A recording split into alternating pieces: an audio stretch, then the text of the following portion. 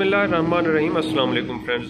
Friends, today we will discuss about the pumps and we will discuss only the centrifugal pump. Means we can say that what is centrifugal pump, and regarding this centrifugal pump, the term mostly used is priming. What is priming in the centrifugal pump, and then why priming is necessary in the centrifugal pump?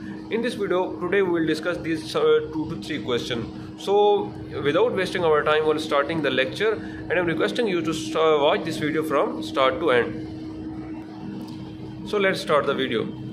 Friends, when we discuss about the centrifugal pump, then we define what is centrifugal pump.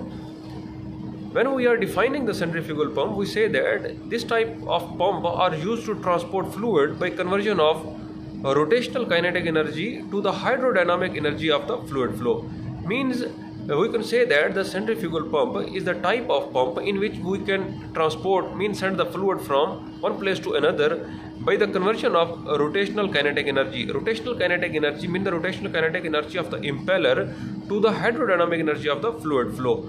Hope you will understand that centrifugal pump means that pumps are used to transport or used to send the fluid one place to another by the conversion of rotational kinetic energy.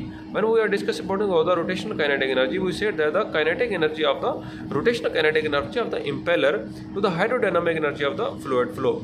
Hope you will understand this is the centrifugal pump. And the most important term is priming is used in the centrifugal pump. What is the priming and why priming is necessary in the centrifugal pump? When we only discuss about the priming, when we can say that the priming is a process.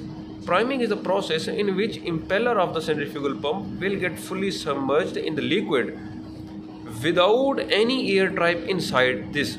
This is specially required where there is a first stand-up.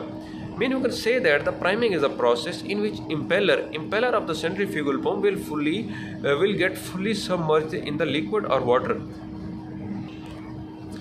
Fully submerged in the liquid without any trap inside means that the casing of the centrifugal pump in which impeller is built, then this casing is full up of the water. This process is called priming process, and this priming process is only necessary for first startup. When we are starting the centrifugal pump, first we put the water in the casing of the centrifugal pump where is the impeller, and the impeller will fully get submerged with the water. Means there is no air trap inside the casing. Then this process is called priming process, and priming in the centrifugal pump. And when we discuss why priming is necessary in this in the centrifugal pump is necessary, we said that the centrifugal pumps are not capable of pumping air or vapor because the force developed by the air is not enough to lift the water from the suction side, because that the density of the air is approximately 1000 times lesser than the water. Therefore the priming process is most important, and therefore it is required. Now you will understand why priming process is necessary. We can say that the centrifugal pumps are not capable or not designed for pumping the air or the vapor, because the air that is developed by the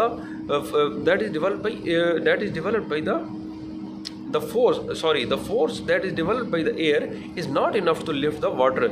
Therefore we put the water in the casing that the impeller will fully submerge.